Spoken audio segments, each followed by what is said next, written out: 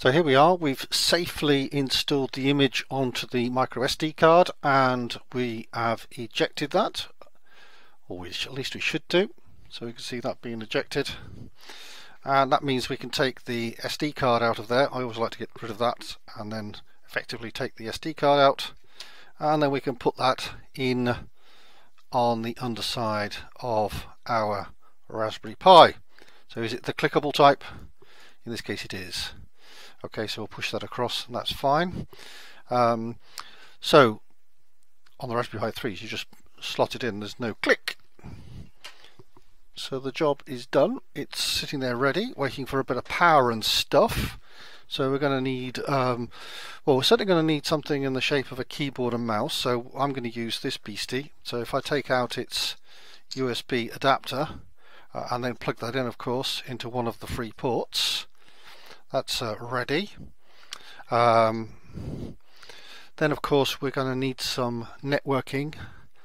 In fact, I can put the power in now if I wanted to, because I've got a USB adapter cable here, which of course has got the correct duck mouth type thing at the end. So we'll plug that in.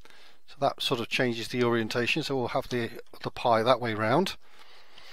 Then we've got Etherneting, so Ethernet, and that requires an Ethernet cable, so we'll plug that in to our powered port. Now we can turn that beastie on. That's the Ethernet's on, so we'll just bring that around and into the Raspberry Pi the correct way around. So we've got starting to get the cables in. We've also got some USB to Ethernet adapters. So we'll plug that beastie in into one of the 3 USB ports. Might have a couple of those, so you could bring in more. Yeah, but we can add those in later. We don't need to have those just yet.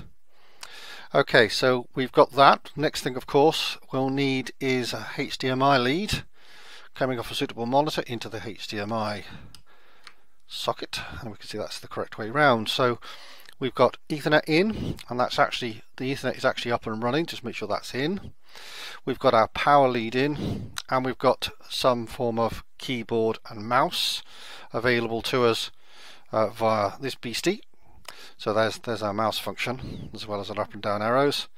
Nice little keyboard set this, and it does work, which is an added bonus, I think you might say. So we'll just simply turn the power on.